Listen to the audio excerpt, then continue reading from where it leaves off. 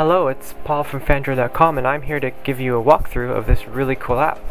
It's called Apps Organizer, and we're just going to click up here and go to Apps Organizer, and right away it starts preparing our list of apps. These are all of the apps currently on the phone, and we're just going to click on one of these, like messaging. And as you can see, it's selected for Android, which means it's going to be under the Android category.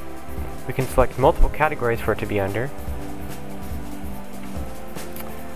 Right now we're just going to leave it at Android, and if you go to the Labels tab at the top here, you'll see all the categories and all the apps within each category. If you look at the gray subtext here, it tells you all the categories it's in.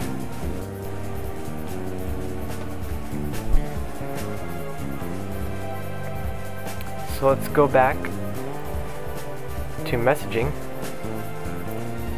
and I'm going to show you something cool. You can create new labels, new categories. So we're going to name this one social. Hit OK, and it's already selected for social, so we'll just hit OK.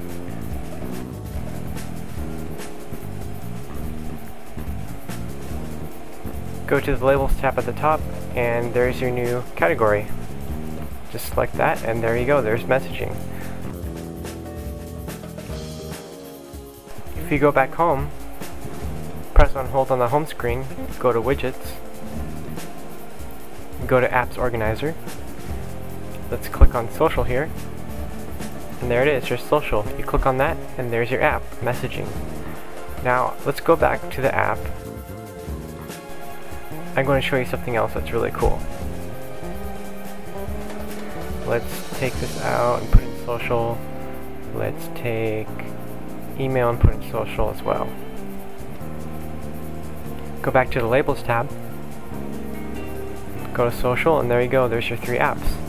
Now I'm going to show you what those three stars on the right do. So I'm just going to tap one of those. Now let's go back home. Let's go click on the social icon. And if you click the star here, it singles out all the apps I have selected, which is the messaging app. Click it again, and all the apps will be displayed. Now I'm going to show you another feature. Let's go back.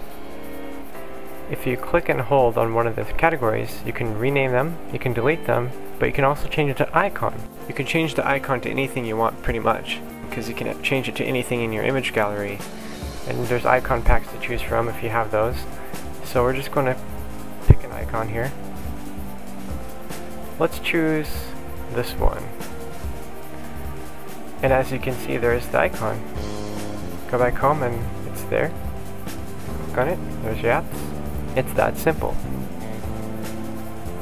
Overall, this is a great app. It's essential to anyone who really wants to organize their apps. And if you want to read the full written review, head over to androidapplications.com. Thanks for watching.